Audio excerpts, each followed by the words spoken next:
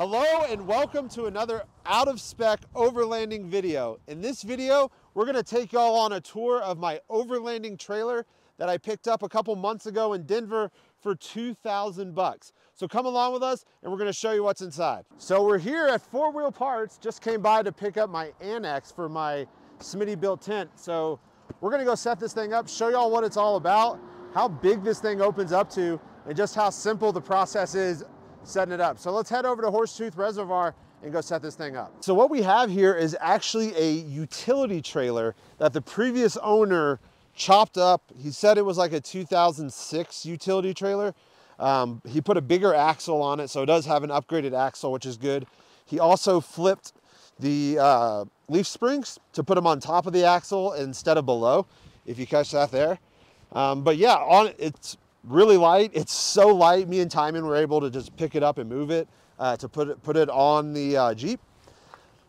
And up top here is why I bought this. This is a Smitty Built Gen 2 XL tent. And if you're familiar with these run about $1,500 or so, brand new.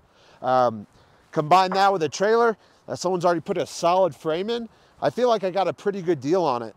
So what we're gonna do is just kind of think about what we're gonna be doing with this in the future, because I have big plans for this. One thing I do want to do is put some decking down. As you can see, this is kind of dunzo, this diamond grade or whatever we're gonna call it. And we're gonna put in some plywood down here to make it level. And then also I do want to enclose this somehow for enclosed storage and potentially a place for the dogs to sleep at night while we're in the tent, just so they can have a nice secure place and have that. But that's really all I want to do. I only want to be into this thing for maybe another 1,000 bucks max, because it's cheap. It's an overlanding trailer. Oh, and the other thing I do want to do that Timon suggested, I think it's a great idea. I want to take these fenders off and I want to put the same wheels that I have on my Jeep and the same tires on the trailer itself. Give me some more articulation off-road, better off-road manners, because right now it bounces around like a son of a gun because it's so light and there's not much to it. But it is a super windy day. It's super cold here in Fort Collins.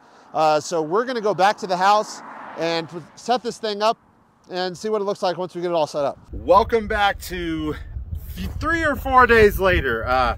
If you're from Fort Collins or the northern Colorado area, you know just how windy it gets here, and it's just been too windy to finish this video. So what we're going to do to conclude this video is we're going to set up my Smitty Built XL Gen 2 tent to kind of show y'all how big this thing gets and what our setup's going to look like for this summer. We also just purchased an annex that I'll be setting up as well. So let's get started. We're going to pop on the time lapse and we're going to set this tent up.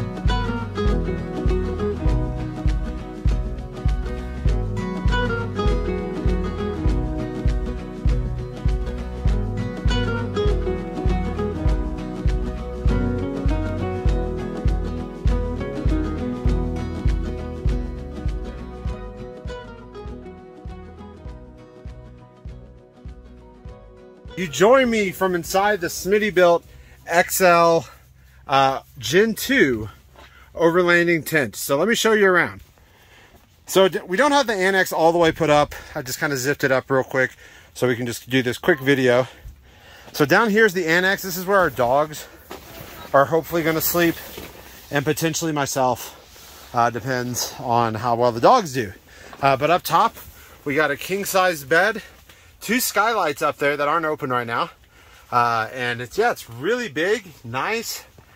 The wind is just a killer in setting one of these up. And we got through a couple of hiccups when we were setting this up, but I think we got it figured out a bit better now. So anyway, that concludes this out of spec overlanding video. I hope you enjoyed it. Stay tuned for many more adventures in this Smitty Built overlanding tent. We're going to take this all over Colorado and take y'all along the ride. So y'all have a great day, and we'll catch you on the next one.